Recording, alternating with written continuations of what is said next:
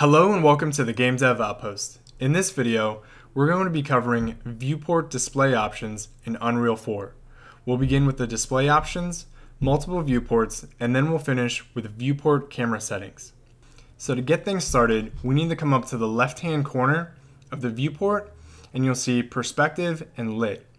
If you click on lit, this is a list of options for material, lighting, and collision debugging.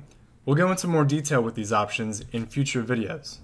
Next to lit, if you click on perspective, these are options for different camera angles. Now the thing to note about this is you have perspective and orthographic. Whenever you click on these other ones, you're going to be going into orthographic. Orthographic is taking all of the perspective out of the camera and flattening the image. Next, we'll talk about multiple viewports. And the options for this are in multiple places. So the first option, if you come up to the left-hand corner of the viewport and you click on this left drop-down and you come down to layouts, these are options for changing the layout of your viewport. Related to that, if you come up to window and you come all the way down, you have save layout and you have reset layout. Now let me show you the second option. If you come all the way over to the right-hand corner of the viewport and you click on these overlapping cubes, your one viewport will turn into 4. By default, these 3 other viewports will be orthographic wireframe, but you can change them. If you want to maximize a viewport, you just go back to that same spot and you click on the cube.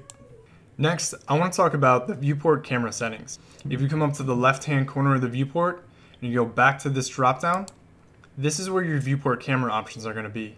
Additionally, you'll have some options in here for performance and optimization. For the viewport camera, I want to point out the field of view, the far view plane, and bookmarks. So field of view, as you lower this number, it's going to seem like you're zooming in at first, but what you're doing is you're taking all of the perspective out of the camera. Now why you would change this in the viewport is potentially to match your viewport to your game camera. In a way, when you take all of the perspective out of your camera, you're making an orthographic camera. Next, we have the far view plane, and this is used for performance and optimization. When it's set to 0, it doesn't do anything. But what this does is it sets the farthest distance that an object is going to be rendered from the camera. This won't update in real time, but if you enter the number and then you click in the viewport, then it'll update. Next, we have bookmarks. We come back to that drop down, you go to bookmarks, set bookmarks. This is a place where you can set and save different camera angles. You can do that here, or you can hold down Control on the keyboard and press 0 through 9 to save different camera angles. Additionally, if you just press 0 through 9 on the keyboard, you'll cycle through the camera angles that you have saved. And the last thing I want to point out is hiding gizmos. So if you come into that drop-down again, you'll see Game View. If you turn that on, or if you hit G on the keyboard, you'll hide all the gizmos in your viewport. This can be useful as your project starts to build and your scene is overwhelmed with these icons. And similar to that, if you click on Show, these are a bunch of options for hiding different gizmos independently. Alright guys, in the next video, we're going to go over playing the project.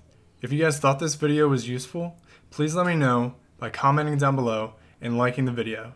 Thanks guys.